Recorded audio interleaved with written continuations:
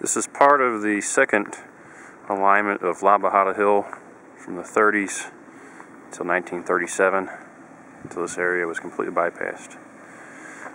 This road was made to bypass the other side of Labajada Hill, and this is supposed to be a much gentler, wider, more forgiving path, and at the time it probably was, and now it's nearly as bad as the other side.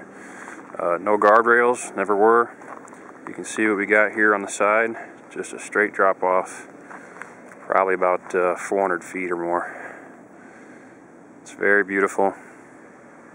It's really nice to see that this road still exists,